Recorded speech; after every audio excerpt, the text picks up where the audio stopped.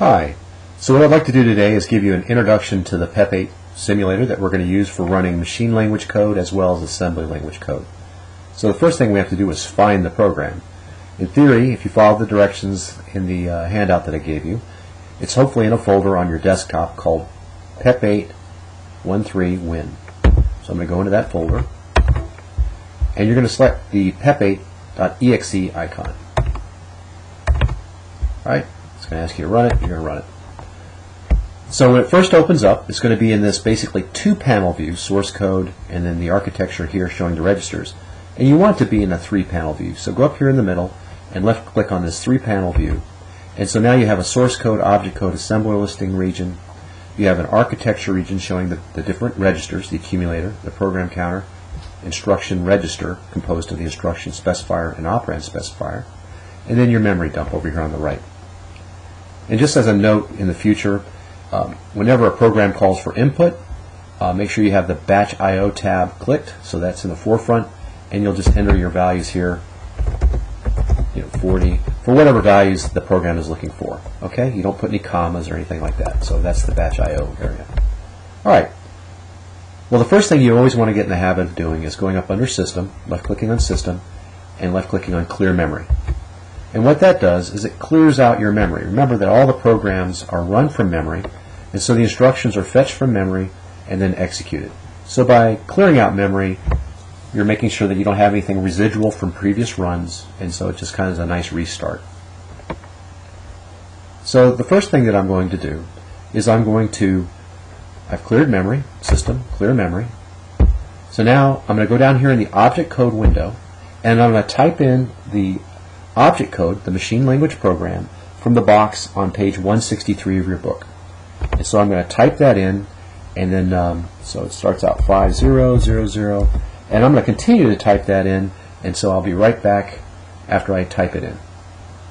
Okay, now you can see that I've typed in the program from that box on page 163, and notice that I put a ZZ at the end.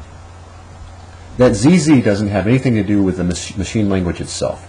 That's simply two symbols that are used by this simulator to know where the end of the object code is. And so it's just for use by this particular simulator. So now I'm going to go up under Build, left-click on Build, and I like to run these in debugging mode. So I'm going to go to Load first. I'm going to left-click on Load, and that's going to load this object code into memory. And now notice if we read across, and from 0 to 7 to 8, using these addresses. This address is the address in hex of the first byte in the row. You'll notice that our program that's here has simply been copied into memory here. And it wraps around through there. Alright, so everything here is directly from here. And so we've copied our object code into memory. So now what we want to do is do the fetch execute cycle that we learned about as far as how a computer actually works. And so that's all that's going to happen now, is that the program, the simulator, is going to do the fetch, decode, execute cycle. So now, as I mentioned before, I like to run these in debugging mode, so I'm going to go Build, Start Debugging Object, since this is object code, machine code. And you'll notice now what's happened is the central region here is populated with some values, and we have a button here, single step, that we can start to click. Notice that the program counter here has hex value of 0, decimal value of 0, and it's pointing at the first 3 bytes in memory. So those 3 bytes are in blue, and they represent the instruction that will next be fetched and executed. So the program counter is pointing at the next instruction to be fetched and executed. So I'm going to click on single step, and so that first instruction has been fetched and is now sitting in the instruction specifier and the operand specifier. You'll notice that over here, the instruction specifier is the first byte, so 50. Notice that when we look at the instruction specifier here, it's showing it in binary. But you'll notice that 0101, 0000 is simply 50 in hex. What's nice about this simulator is that to the right of this, to the right of the instruction specifier, it's showing the assembly language version of that instruction specifier. So character output, charo, comma I, means to output the ASCII character associated with the value that's in the operand specifier. This is immediate mode, I. So the ASCII character associated with hex value 48, if we look down here in the output panel, is H, right? So all this did was fetch that first instruction, decode it, execute it. So the execution was the character output an ASCII character to the user using immediate mode. So the hex value, the ASCII value associated with the hex value of 48 is H. All right. Notice now that the program counter is pointing at location 3, hex 3, decimal 3, and you'll notice there that the next 3 bytes are in blue. So that's the next instruction that's going to be fetched and executed. So we single step, and you'll notice that now the program counter is incremented to 6, pointing at the next instruction to be fetched and executed. The instruction that we just fetched is sitting now in the instruction specifier, in the operand specifier.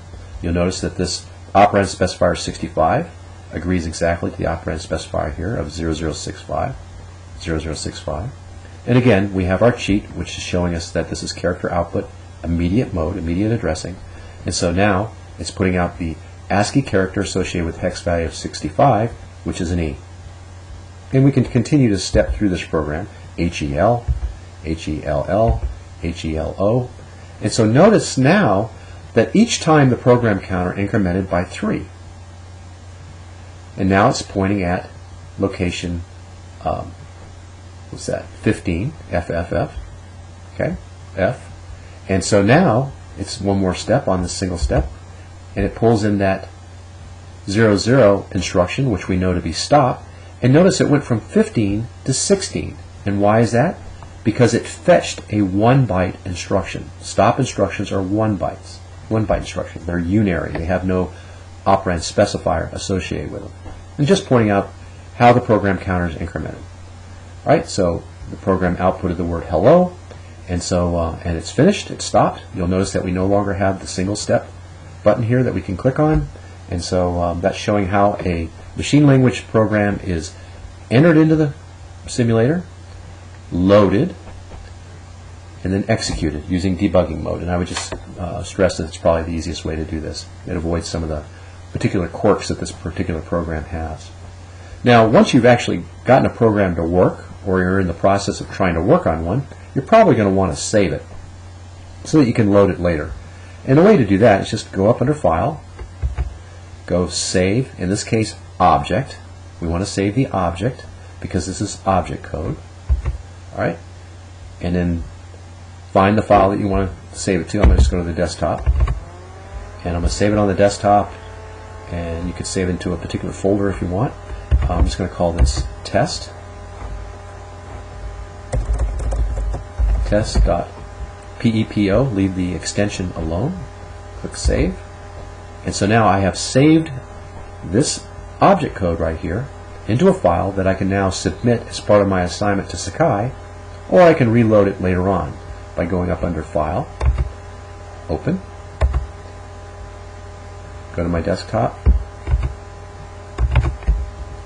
find the file down here somewhere, hopefully, there it is, left click on that, left click on Open, and it reloads it. Alright, so that's giving you an example of how to enter object code into the program, machine language, load it, and execute it, and then save it.